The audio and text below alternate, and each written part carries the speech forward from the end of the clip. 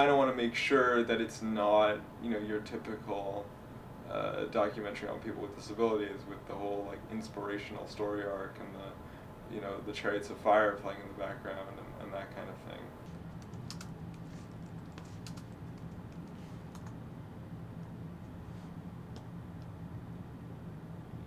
Writing is a very lonely business. I spend a lot of time in my head, and the better part of my day is either sitting on my ass in front of the computer or sitting on my ass driving my mobility scooter.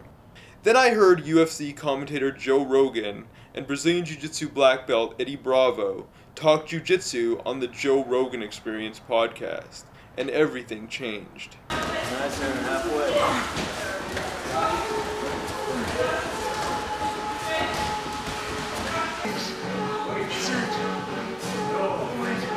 You ready? Set and go. 1, 2, 3, 4, 5, 6, 7, 8.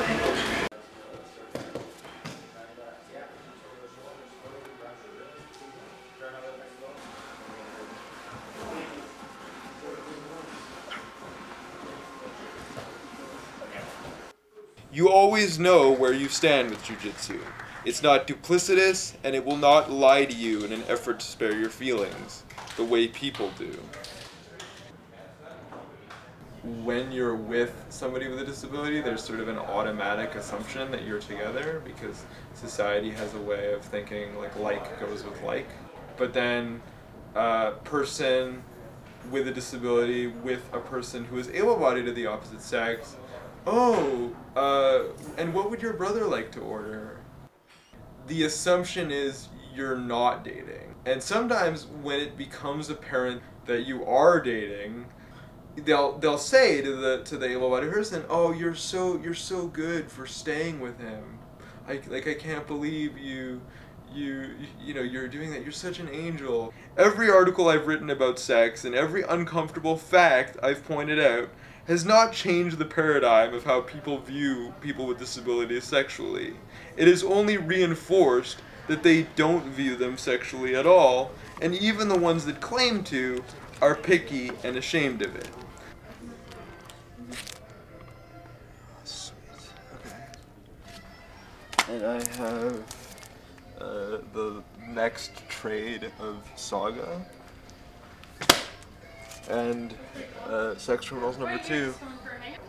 Sex Criminals is about this woman who realizes that she can stop time with her orgasm. These two lovers on opposite ends of a galactic civil war. You see the stuff that she does. I think they might be in the bins. I don't see them here. Okay. But I could be like blind. Yeah, I don't see them either. Yeah. Usually I get, "That's such an incredible article. Don't worry, it will come." And what I want is, "Great article. Here's my pussy, I'm coming over. Let's fuck." Can I get a bag? Certainly.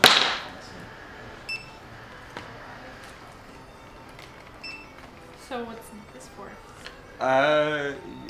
They read one of my articles. They decided I'd be a good subject for a documentary. Sweet.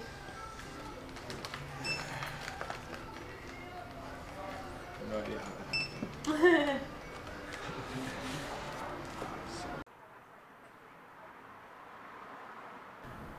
The comic that I'm working on right now is called Gimp. One of the first ones that I did was from something that happened to me when I was going to university. I was crossing the street going to my class, and I guess a dude didn't see me, and he T-boned me on his bike and flipped over the handlebars, flipped over my lap on the scooter, and ended up on his back on the other side of the scooter. I was pretty shocked and pretty like, "Oh my god, you just hit this dude, what the fuck," like anyone would feel. He gets up, like totally fine, dusts himself off, and then comes over to me and says, "Are you okay?" But the thing happened to him. a lot of people who are able-bodied ask you a question that you've heard a million times, like how fast does your scooter go? You know, what's your disability? Or whatever. Like, they feel like they're the first people that came up with that question, but they're not.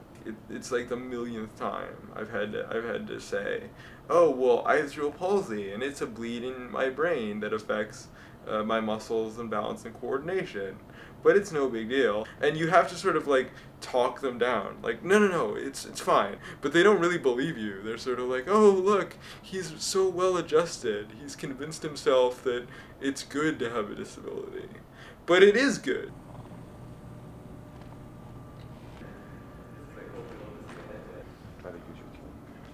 More weight.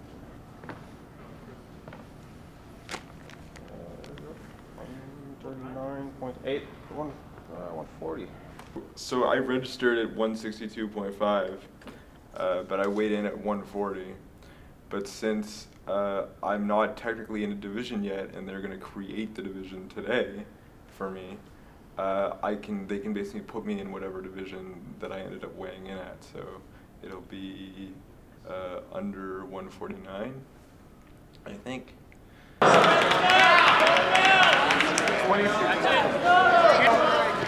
Nice, Andrew. Nice. Cross grip, Randall. Cross grip on that sleeve. Up. Push it. Don't let him get those hooks in. Don't let him get his hooks in. Get your back to the mat. Get your back. Perfect, Luis. Stay there. I've been told I have 2 fights, and they're trying to get a 3rd and a 4th for me. Nice. Get us back. Down. Pedro Cordero, mat number 5.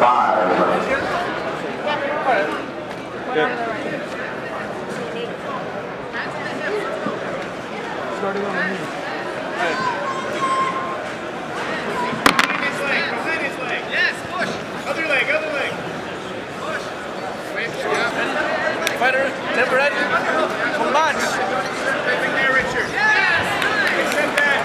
20 seconds. Let's go forward. You're in the position. Let's go. You're in the position. Make sure. 15 seconds. Yes. Make sure you're heavy on his head. Yes. Pass. You win. Don't let it pass you hard.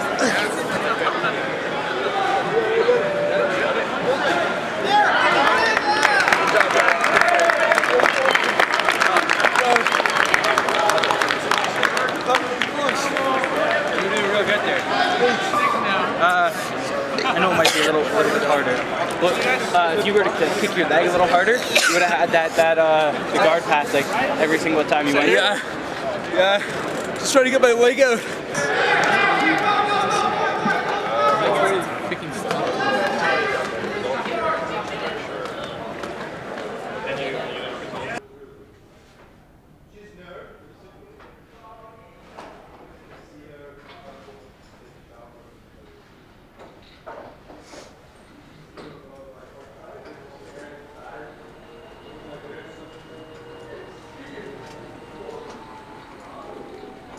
I'm a guy who wishes for more disability. I just don't like how the world treats disability as something that you don't want to have. You don't want to be disabled. You want to be like everybody else.